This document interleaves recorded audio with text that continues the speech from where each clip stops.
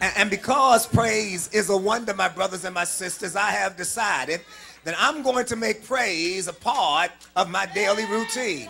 If the truth about the truth be told, and the truth should be told, really, when it gets down to it, we don't praise God enough. We spend a lot of time praying if we pray. But if you don't even pray, I'm telling you, you spend even less time praising. Because most times we don't praise until after God has answered a prayer. And since you aren't praying that much, there is a great likelihood that you're praising even less. But the psalmist tells us that you ought to carve out a niche in your everyday life and make praise a priority. He says it this way in Psalm 72 verse 15. Psalm 72 verse 15. He says, daily he shall be praised. Meaning that it ought to be on my itinerary. It ought to be on my schedule every day to give him praise. I ought to make up in my mind that just like I plan to brush my teeth, and I plan to wash my face, and I lay out the clothes for that day's duties, and I make my lunch before I went to bed, somewhere I ought to carve out a niche of time that says that from this time to this time, I'm going to give him praise. Yeah, and just like you take an hour lunch break, you ought to say, for this hour, I'm going to give some time to God.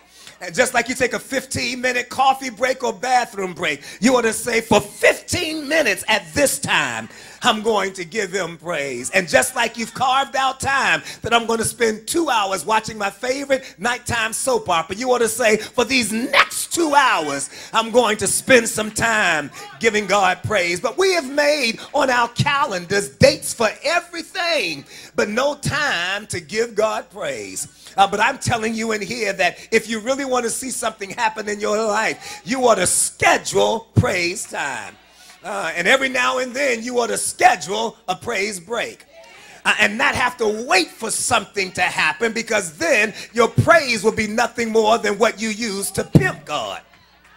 But real authentic praise ought not be what you do just to make God move. You ought to give God praise because you were created a praise for his glory. Praiser is your name.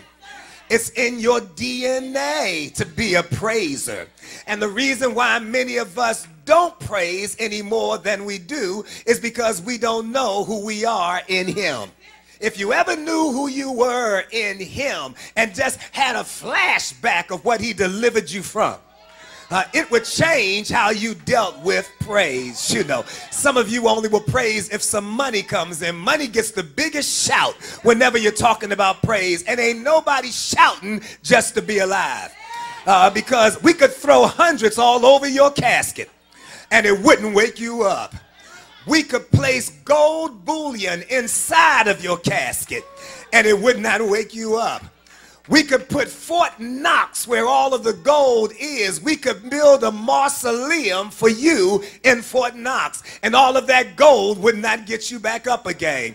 But yes, sir, if you woke up this morning, and you were still able to urinate by yourself, if you woke up this morning and you were able to still bat your eyes, if you woke up this morning and you were still able to tie your own shoes, able to pull your own drawers up by yourself, not hooked up to a respirator, you ought to give God praise. I don't care if you don't have no money in your pocket.